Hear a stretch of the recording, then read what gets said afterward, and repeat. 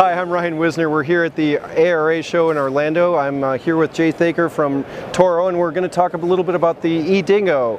So could you tell me about how this fits into the rental market? Yeah, sure, absolutely. So when we started developing the e-Dingo, our focus was on three key things. The first thing was that we wanted to give customers the same user experience that they used to for all of our Dingos. Okay. Second thing was that we wanted to make sure that it was robust, tough, just as reliable as our other Dingos and our other products that require that minimum level of robustness in that market space. Okay. The third thing is that whilst being electric, we didn't want to compromise on the power. And that's what you get. You have a rated operating capacity of 515 pounds. It allows you to lift more, to haul more. Sure. It has an electric power motor that's comparable to certain combustion engines, and has a number of energy-saving modes, so eco mode and auto idle mode. Sure. Helps maximize that runtime, but not compromise on the power. Right. I also want to talk through the performance. So lithium-ion battery technology doesn't require any maintenance. It requires no water to top it up, so it's maintenance free. Second thing is that the machine itself has a 4-port independent 4-wheel steering, drive system, which gives you true spin turns. What that means is that in any kind of like tight space, particularly in the kind of the indoor construction Renault demo spaces, you get that tight maneuverability. So again, if you're hauling things, if you're trying to get that job done fast, the machine doesn't slow you down. The last thing is that it's proven. We've built the machine on a 323 frame, which is field proven for over 20 years. Sure. So you have a machine that people are familiar with, folks that have been in the industry for such a long time, have grown up on a 323 frame, so it's familiar to them. You have that robustness, and again, you have that power to get the job done faster. So in the rental space, as an end user, the product's intuitive. The controls are intuitive. They're able to get that job done faster, and for the rental store owners themselves, they're able to minimize that maintenance because they're not having to worry about the battery, and you get just a complete machine. In terms of the spaces you can use it, again, built for indoors with the zero exhaust emissions, a quiet operation, but whilst it's built for indoors and kind of indoor construction, demo, reno, it's still strong enough for outdoors. Things like deck work, for outdoor type of applications, still perfectly suited. So it would fit into, like you said, the outdoor stuff and like a landscaper. Being with a familiar frame, like you said, it's something they're going to be used to potentially that they've already used before, but this one's the electric version of that. And again, like you're still getting power, so within that quieter operation. Sure. And then zero exhaust emissions. Okay. And what about attachment-wise then? Does it have the same sort of attachments that the other Dingos? That's a great question, Ryan. Another fantastic thing about the Dingo is that if you're familiar with Dingos and you have Dingos in the lineup, it uses most of the standard Dingo attachments. So it comes with most of the standard Dingo attachments. So you don't have to spend additional thousands of dollars on specific attachments for this unit. Okay. We're also coming out with some other attachments that are going to be useful. So the grapple bucket that we'll be releasing, and 4-in-1 bucket that we'll be releasing too. Again, Dingo attachments that are comfortable on the e-Dingo as well as all of our other Dingos. Okay. And being electric and the lithium batteries, how much of a charge does that hold? I mean, what kind of operation time is a user looking at? Yeah, it's a great question because it really does depend. It's kind of like an iPhone. An iPhone can last you like 12 hours, 15 hours. But depends what you're kind of doing with your YouTube and the several apps running in the background. We've designed it so it gives you the power that you need. Has a bunch of energy-saving features. Even the battery management system looks to kind of maximize that runtime. So difficult question to answer. Sure. Depends on exactly what you need to do. The power is there, so it allows you to brake harder. It allows you to auger up to 12 inches. Okay. And haul up to 515 pounds. So again, not an easy question to answer. tough Yeah. for anybody to answer.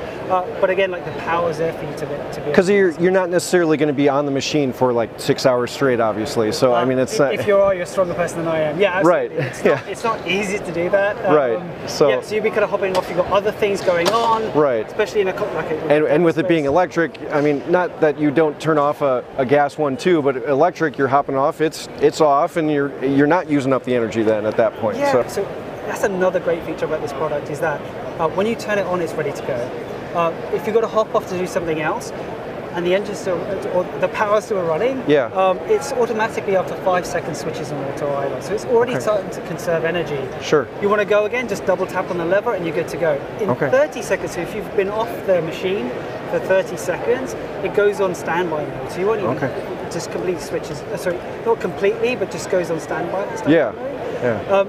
Double tap again and you're good to go. So it has a number of features that helps you maximize that runtime. Sure, absolutely. Okay. And so you did mention some new attachments that you're going to be releasing. What are some of the other things you have here at the ARA show this year? Yeah, so we're super excited. We'll give you a sneak peek at our new swivel mud buggy, which is right over here. So, so still in development. We're not taking orders for it now, so it's not launched. But we wanted to give everybody an opportunity to have a look at it. Sure. A full 180-degree swivel of the bucket itself. One of the cool things about this machine is that the operator controls. The operator controls allow you to swivel and dump at the same time. So again, you're maximizing that. Getting that job done faster whilst on the job site. Sure. So the swivel, the tub itself, you'll notice is a different color. Sure. We haven't just changed the color. Whilst it's a really strong and reliable tub and a robust tub, we made a strong tub even better. Okay. So we increased the thickness of the poly tub that makes it even more reliable. Sure. There's some of the key things that we've started developing as part of the swivel mud buggy. So we're super excited about this. Really smooth operation too. Sure. So again, you still keep that confidence when you're using this. It's an afterthought. You don't think about having to figure out the machine whilst you're doing the job.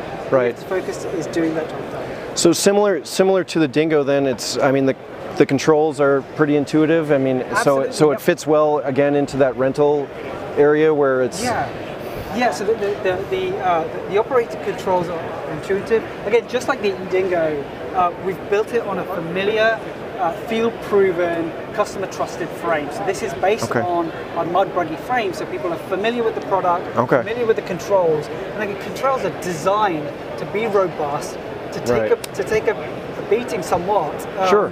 But again, close enough and arranged in such a way that you're not having to move your hands and do a lot of dynamics just to finish the job. Sure.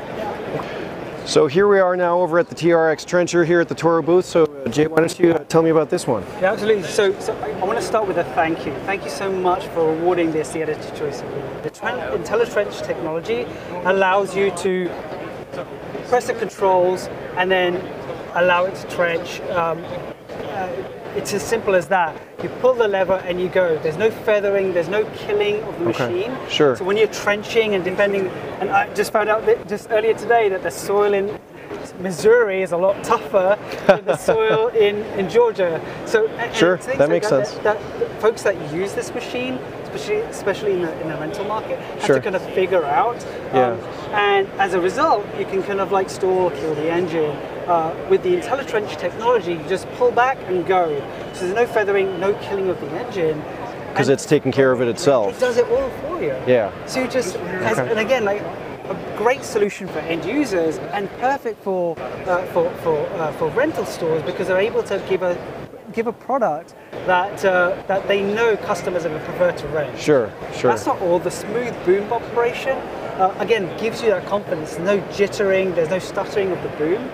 So again, you're fully confident about the use of this product. Right. And the last thing, which is really cool about both of these products, specifically for our rental customers, is that it's over 100 less parts. So 100 less downtime opportunities, 100 less things to have to worry about. Yeah. So again, like it just reduces the burden on the owner and improves that experience for that end user. Sure. So again, like once again, thank you so much. I think you guys recognize that when you gave us the award. Absolutely. We're very proud of it. And we're seeing such happy faces from our rental customers as well as the end users. So to wrap things up here today, I appreciate you taking me around the booth and showing me some new things. So where else, what's the future for Toro in the rental market and in general? Yeah, I think Toro built a great momentum in the rental market. We see a broad portfolio. And along with products like the e-Dingo, we're looking to expand. So I think the sky's the limit.